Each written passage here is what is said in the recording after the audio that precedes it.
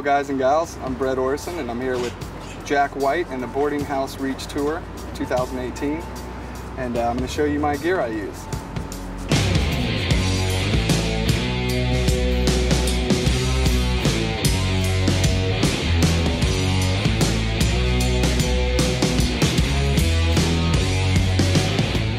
I'm using lots of Rupert Neve Designs gear, as you can tell. I will start with my vocal effects lines. I've got the Rupert Neve Master Bus processor.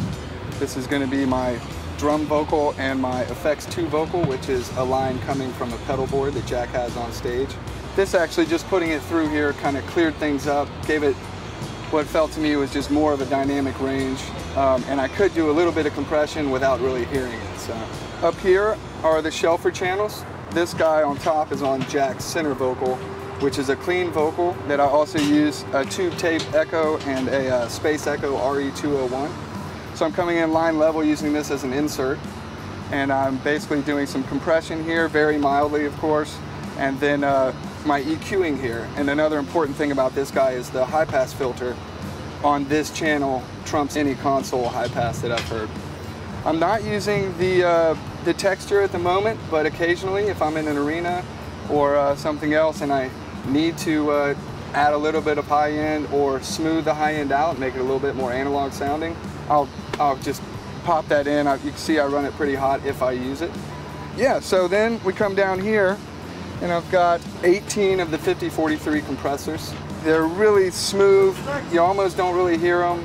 They seem to curate the low end in such a way that when you insert it and you take the insert out without doing anything to the compressor, something is more solidified in the low end when it's hitting the 5043.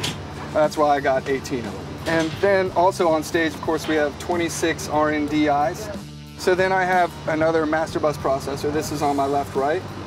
I'm using it at 100% blend, so it's all compressor. It's one of these compressors that you can tap the snare drum or whatever's loud and you're just not going to hear it.